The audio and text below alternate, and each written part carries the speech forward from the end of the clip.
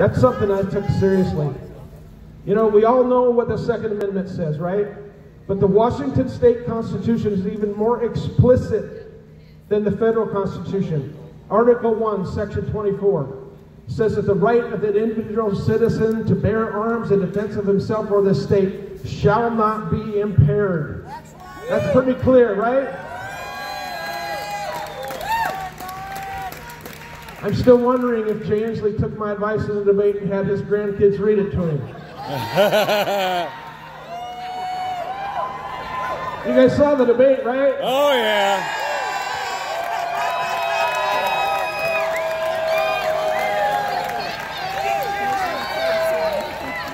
You guys are awesome.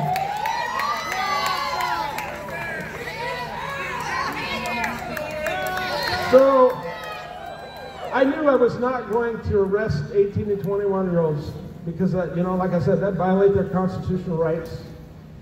And that stance, believe it or not, got me on the national news. I didn't know that it would be an anomaly for a public servant to stand up and say, no, I took an oath, I promised. And it says right here in the Constitution that that's what I swore an oath to, and I'm, not going to do that. I didn't know that would be an anomaly and get me on the national news. But I did hundreds of radio and newspaper interviews all across this nation. And I was on Fox and Friends and the Tucker Carlson show. Yeah, we like Tucker Carlson, right? Now there's some common sense. I had no idea that was going to happen, but it did. And that led me to writing a book in December of 2018. I wrote a book called American Culp. And that book went to #1 on Amazon in multiple categories, and it was a #1 best-selling book on the Hot 100 New Books list for weeks. That led me to being invited around the state to speak at Republican Party Lincoln Day dinners and sportsman shows to groups of citizens about our rights and responsibilities, and the responsibility of our public servants to stand up for citizens' rights.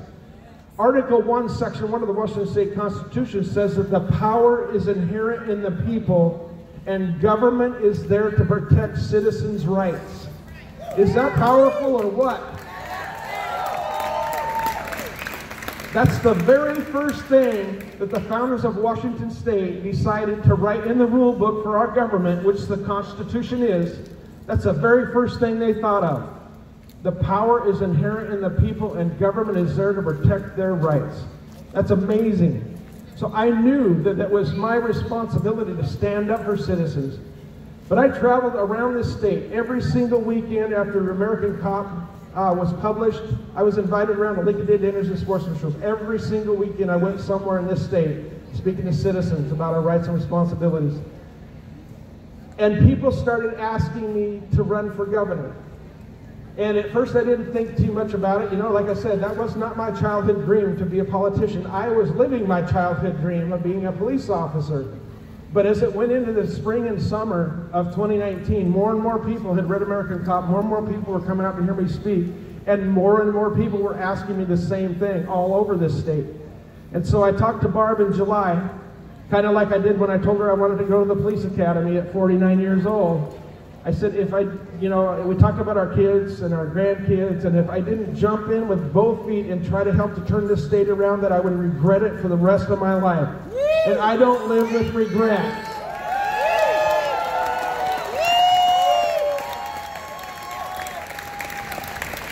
So that's why I'm here right now, and that's why with your help, we're going to kick Jay Inslee's ass out of office in November. Yeah!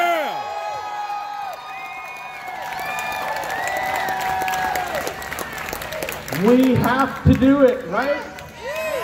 He is pissing everybody off, whether you're left or whether you're right or whether you're in the middle. He is messing up people's lives, their businesses, their life savings. There are so many businesses that are not coming back. They are done, closed for good. It's just pathetic. This virus came along, right? Is anybody happy with the way that he handled this? He decided who's essential, not an essential, right? Who's going to work and who's going to stay home and go broke. In fact, I call it his stay home, go broke order. So if you had an abortion clinic or a big box store or a pot store, you could stay open. But if you ran a church or a gun store or a mom and pop cafe or a salon or a barbershop, you had to close. And it didn't make any sense. The virus does not know which buildings you can go into and which you can't, right? It's kind of like this, what he's got going on now. Remember, you couldn't go to a bar or a restaurant past 10 o'clock, right? Yeah. Yeah, and now he moved it to 11 to give us an incentive to do good, right? It's like, here's a cookie, little boy, do good now. Are you kidding me? It doesn't make any sense. The virus doesn't watch the clock. I could go on and on about that. But shut down businesses, put people out of work. There's going to be more viruses. This is not the first time we've had a virus. You know, bird flu, swine flu, Ebola, they come and they go, right? And when I'm governor and the next virus comes around, I will have press conferences with the medical professionals to explain to everyone what's going on, what we should do to protect ourselves, what might happen if we don't follow the medical advice, and as governor, make sure the supply chain is as open as possible for the equipment and the supplies that are needed, and then let free individual citizens decide what's best for themselves, their family, and their business. You cannot tell me or anyone with common sense that you can be safe in a big box store with 150 people, but by God, if you go to the barber shop by yourself, you're going to die. It makes no sense whatsoever. Business owners know how to be safe. They know how to run their businesses. You know, a barber shop or a salon knows how to run their business and be safe, just like a big box store, right? And think about it. Two of the businesses he shut down are constitutionally protected businesses. A church and a gun store. Protected by the Constitution. Amazing. It's about freedom and liberty. Individual freedom and liberty is what this country was founded on. Our forefathers fought and died against the world superpower at the time to bring freedom to this land. And here we are in 2020 with a governor who's sitting in his office making decisions by himself. He will not even call a special session of our legislatures, which are the representatives of we the people. He won't even let them come to Olympia to have a say in this.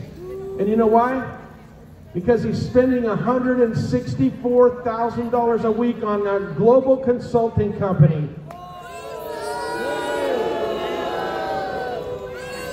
I think he spent a total of $1.2 million on this global consulting company to tell him what to do and how to act with this virus.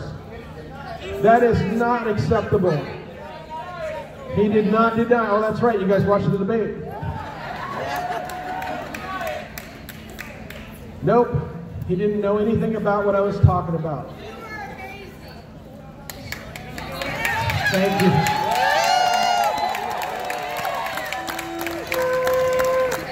I have never